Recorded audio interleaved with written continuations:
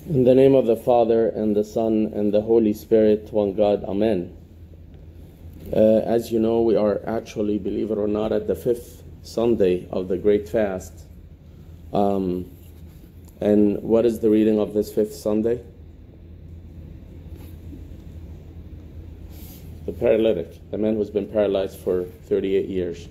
There's an asterisk that another Abuna taught us one day a long time ago about knowing which readings or the different Sundays of the Great Fast. It's TTSSPBP, which is the treasures, temptations, the son, the prodigal son, and then the Samaritan. PB, like peanut butter, which is the paralytic. And the next one is the man born blind. And then Palm Sunday, TTSSPBP.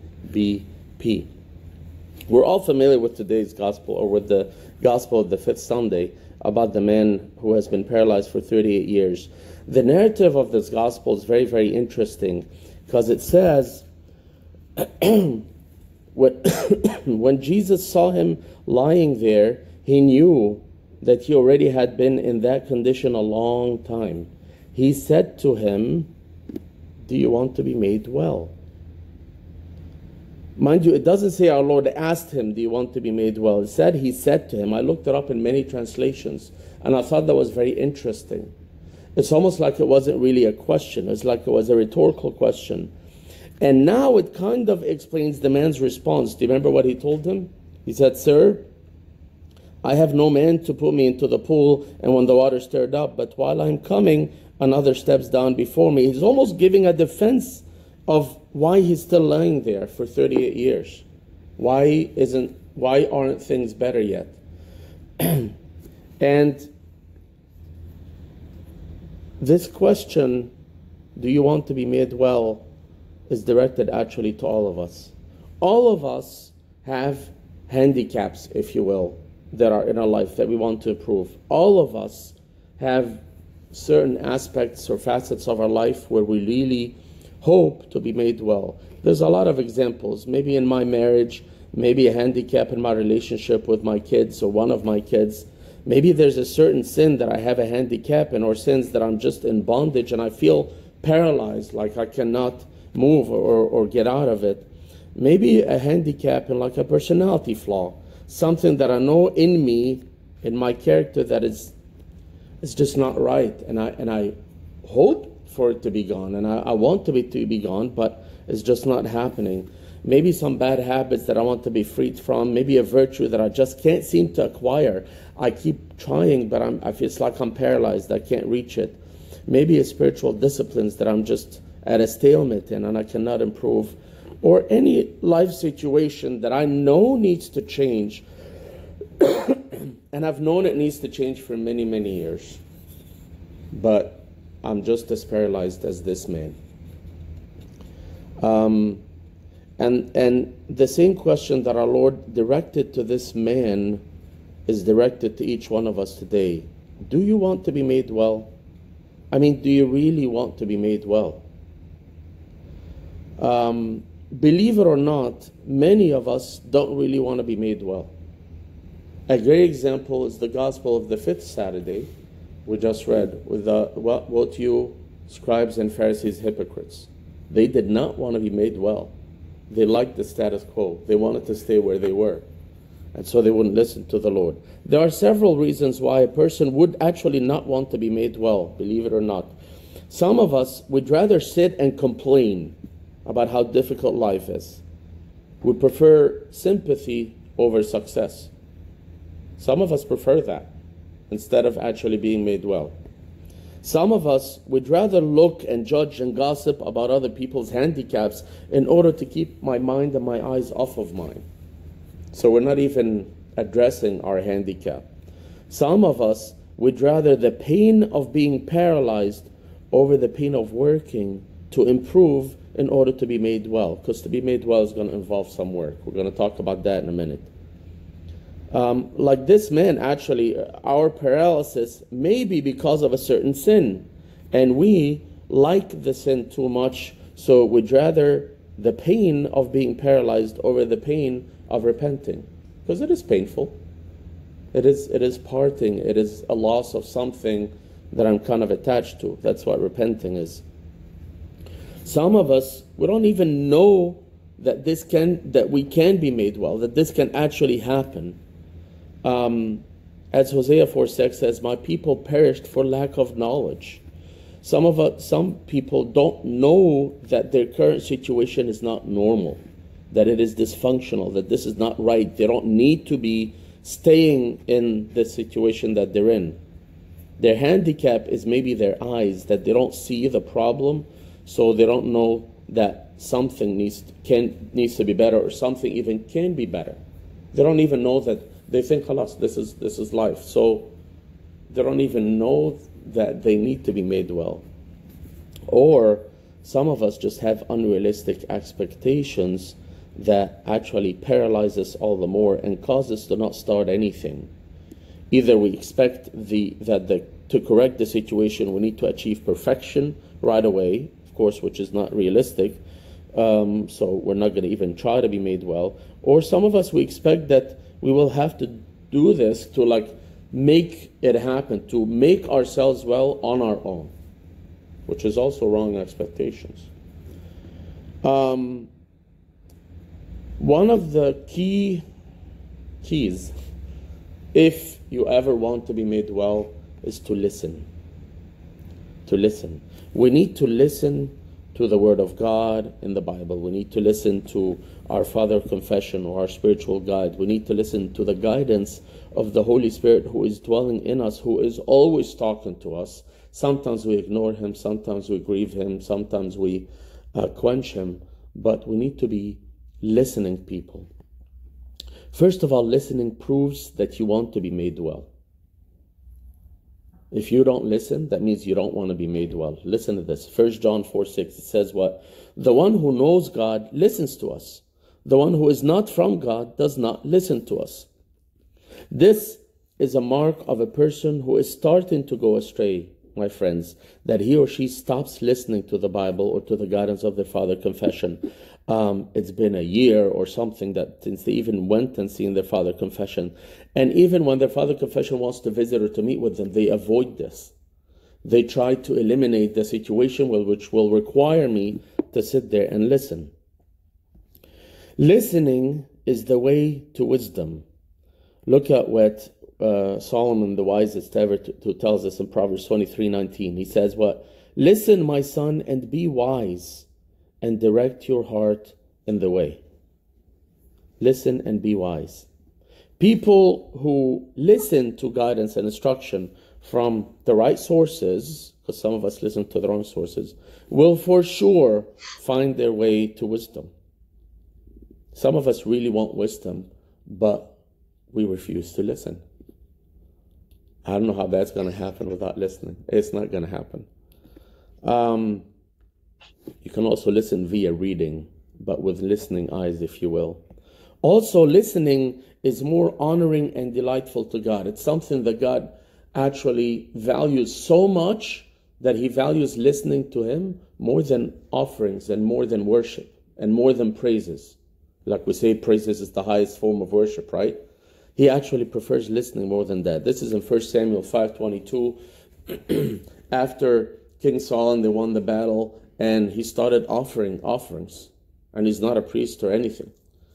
And so, long story short, like 1 Samuel at the end, this was the straw that broke the camel's back when King Saul actually lost his favor with God and lost the kingdom and lost everything.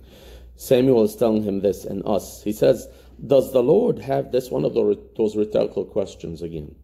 Does the Lord have as great a delight in burnt offerings and sacrifices as in obeying the voice of the Lord? Behold. And he's answering it too. To obey is better than sacrifice, and to heed, to listen, is better than the fat of rams. Listening and obeying is more honoring and delightful to God, and it's a true act of worship and servitude to God, much more than offerings and sacrifices and worship. And listening will win God's favor and will summon His graces and His help in my life, if I listen. Now, speaking of listening, if you want to be made well, you need to listen. Listening is not just hearing. It's hearing and obeying and doing. Listen to this. No pun intended. Listening is the act of the will of a person who wants to be made well. Say it again. Listening is the act of the will of a person who wants to be made well. Listening without first being silent is not listening. So now you say, okay, Abuna, now I want to listen. What do I do? Here's what you need to do. First, you need to be silent. Look at this. This is God talking to the people of Israel. And again, to all of us. In Deuteronomy 27:9, he says, be silent and listen, O Israel. In order to listen, in order for listening to achieve its objective and to bear its fruit, I will need to be silent. Silence is not easy, my brethren, especially nowadays, as you can imagine. You know, some people cannot stand the silence. They feel very uncomfortable, very anxious and agitated if there's silence. When they get in the car, something's got to be making noise. When they get in the house, they got to turn on the TV and devices, even if they're not watching anything. They can't bear the silence. And this is a catastrophe. Why? You should recall this from the retreat from a couple of weeks ago, Isaiah 30:15. It says, in returning and rest you shall be saved. In silence and confidence shall be your strength. Why will you find rest and confidence and strength in your quietness and silence? Because when you're practicing quietness and silence, then you will be able to listen. And when you're able to listen, then you will be made well. So it needs to be in quietness and silence. Listening without working is also not listening. So listening without silence is not listening. Listening without working is not listening. This is the people of Israel talking to Moses and Aaron in Deuteronomy 5:27. They said to them, you go near and listen to everything that the Lord our God says. Then speak to us everything that the Lord our God speaks to you, and we will listen and do it. Actually, that was redundant, because if they said, and we will listen, automatically we'll understand what? That they're going to do it. What benefit is it, with my friends, if we come to church every Sunday, if we listen to sermons all the time, day after day, and yet we are determined to just hear them? It's maybe noise in the background, so we don't have silence. So we figured, okay, if I'm going to have noise, maybe it's good if it's just sermons or hymns or whatever. But we're not really determined to do what we are hearing. How will we be made well this way? Nothing's going to change. I'm actually, this might surprise you, I'm not a big fan of people who play sermons all day long when they're studying or when they're working or when they're doing stuff, because I feel it loses something. And I feel like maybe they'll catch something, but I would rather a person listens to one sermon a week and really listen attentively, taking notes and planning on, I'm going to come out of this with some action plan, some action item that I'm going to be doing, instead of listening to 20 sermons a week or something. Also, listening without doing is not listening. It is actually deception. So this is just a step up from listening is not working. Look at this. St. James tells us that in 1:22. He says, but prove yourselves and be doers of the word and not hearers only, deceiving yourself. People who hear only and do not do deceive themselves. How? Because they think, we're okay. I mean, come on. They're listening to many sermons. They're that's good, right? Well, it's good only if you do what you hear. If you are just hearers and not doers, you deceive yourselves.